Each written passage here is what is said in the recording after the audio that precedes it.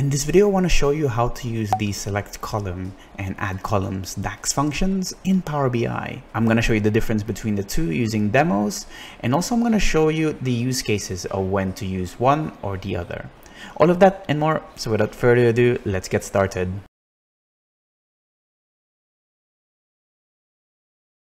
Hi, my name is Fernan and welcome to the Solutions Abroad YouTube channel, where we cover tips, tricks, and best practices when working with Power BI. I upload new videos every week, so make sure you hit that subscribe button and the bell icon to get notified when a new one is out. So let's jump to this demo that I've created for you today. It's a very simple Power BI report that just has two tables, the order details table and the products table. It has a relationship between the two, and the order details table just has information about orders, the number of orders that were made and the unit price for those orders. It has a product ID, which is used to link to the products table, which contains information like product name, their categories, or the supplier name. So let's say I want to create a new DAX table combining the data from these two tables, where I want to get from the order table things like the quantity, unit price, things like this, and then from the products table I want to take the product name, the category. And in order to do that, we can actually use select columns because that's what it's made for. Before we start with the demo, let's go to the documentation and see what it says. If we look at the documentation here, it says that this select column adds calculated columns to the given table or table expression. So at a minimum, it requires 3 separate parameters. One is the table that you want to use, and then the name of the column that you want to add, and then the expression that you want to have in that column.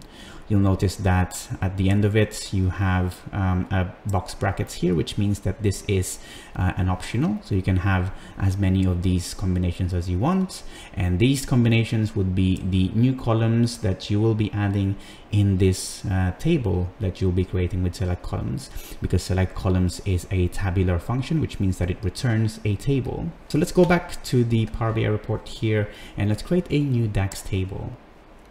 And we'll create this new table called orders, and we'll just name it select columns SC, so we can distinguish it between the add columns later. So we'll start typing select columns, and it needs 3 things, as I said, the table. So we'll just put order details here, and then let's say we want to first get the order ID from the order details table. So we'll just type the order ID. This will be the name of the column, and then the expression that we want to have as a value in this column. So in this case, we want to fill it with the order ID from the order details table. So if I hit enter, you'll see that it just gives us the order ID from the order details table. So pretty easy, right? So now let's bring in a few more columns in this table. So let's say we want to bring in the product name from the products table. Now we first need to name this product name. And for the expression, because we've created that relationship between the products and the order details, we can simply just use the related function, and this allows us to access the products column, products table I mean. And then let's bring in the product name. If I hit enter, so you see that's it. So you have the order ID and the product name in the same DAX table. Let's bring in a few more things just to try to complete this demo. I want to bring in the quantity, and this one is simply just the quantity from the order details table. And I also want to bring in the unit price from, once again, the order details table. Hit enter, here we go. And lastly, what I want to do is I want to add a brand new calculated column here called total sales, and this column is simply just to multiply the quantity by the unit price using an expression. So because we have this as a row context, we can simply do quantity multiplied by unit price. Hit enter, and that's it. So you see that the total sales is there by just multiplying the quantity by the unit price. And that's really it. So that's how you use the select columns DAX function in Power BI, and it's pretty simple by concept. Now let's compare it with the add columns DAX function, and to do that, let's go back to the documentation here for the add columns, and you notice something interesting here. It says adds calculated columns to the given table or table expression, which sounds exactly the same as the select columns. Even the syntax itself, it needs 3 things as a minimum: table name and expression, with the option of adding more and more columns. Where you'll notice the difference is here in the return value. You'll see it says it returns a table with all its original columns and the added ones. So it means that whatever table you give to this add columns, no matter what, you don't have to specify what kind of columns you want to bring in from this original table. It will just import everything for you. And let me show you, or let me demonstrate to you how that works. So let's go here and let's try to create a new column, or let's say create a new table, and then orders, and then we'll name this one add columns. And I want to do add columns here.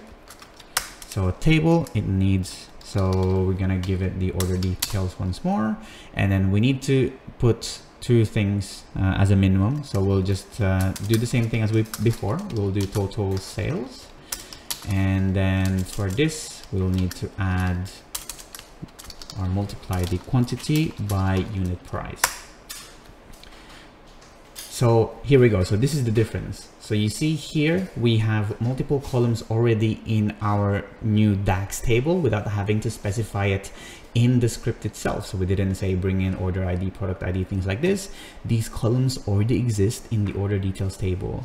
What add columns have done is they've imported all the original columns from the original table. So if you look here on the order details table, all these 4 are in this new DAX table that we've created, plus the table or the column that we've just created, the total sales. And that is the main difference. So a good use case for the add columns is if you, for example, need to bring all the original columns into this new table that you'll create, but you have a lot and lots of columns and you don't want to define all of them individually, you should and you could use add columns to save you some time. Now let's have a look at some of the use cases that we have for select columns, because I actually use this DAX function quite a lot for a couple of things, like for example generating calendars using DAX. I also make use of this select columns function when I want to do some appending with my data using DAX.